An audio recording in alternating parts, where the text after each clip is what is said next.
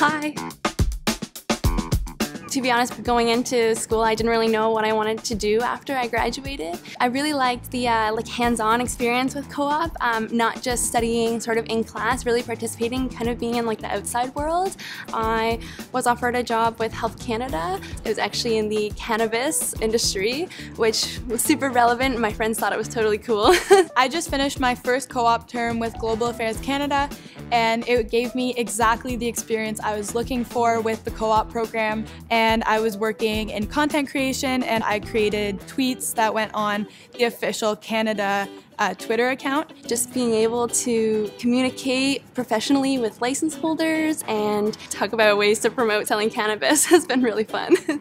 Ryan Reynolds does follow the account, and every time we wish him happy birthday on the account, he does retweet it or comment on the post. It's not every day that you get to write a tweet on behalf of your country for their official Twitter account and have a celebrity retweet that. There's a lot of math involved, so we're calculating cannabinoid contents and the ranges between THC and CBD, as well as just terpenes. And we talk a lot about restricted ingredients, so we have to use our knowledge that we've learned from school sort of to see if certain ingredients can work with cannabis products, and that can be accessible to the public and it's safe for them to use. And I also got put on the analytics team, which was really interesting because that's not something I had really done before. And all of that knowledge that I gain is knowledge that I'm currently applying in my student job, and it's all knowledge that I can see myself applying further down the road in any job in the field of communication that I will have later on. And my next co-op will be in a TV production company doing research for a TV show. And I think that'll help guide me to find out what it is that I want to do.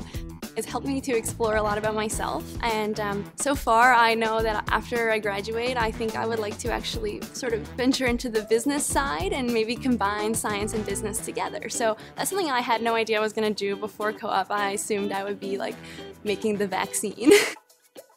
The University of Ottawa has a co-op navigator, and through that website you can apply to a bunch of different placements. You put your resume directly in the platform and you just go through and you apply to any job you want. It uploads your co-op resume right to it. Then you just wait until you're asked for an interview. It was super simple. There was lots of employers, whether it's in the public sector or in the private sector. For my first co-op term, I applied to over 50 jobs that I wanted to interview for. So it's really rare that someone will go through the whole process and not find a co-op placement. Being able to work full-time and being paid was pretty nice on my bank account as a student. It really helped me kind of pay for my rent, tuition, groceries as well. Just an experience in first years, I would be at the grocery store and I checked my bank account, had $25 in it. Had to send my parents a text to shoot me some money over. So it's just nice now not to have to do that and rely on them. I can just afford my own groceries. So they're pretty happy about that. The professional development team is there to help you, and there's a lot of services that they offer that can help you out. So whether that's helping you write your resume or practicing interviews, the most important thing that I've been learning through the co-op program is really confidence and being confident in myself.